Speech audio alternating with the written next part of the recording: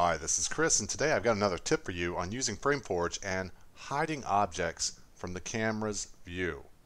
Not making them disappear, not deleting them from the set, but simply hiding them from the view. In this scene, I've got two actors. They're arguing over a table. There's a light source in between them. I also have some dolly tracks, a dolly, and a camera as well.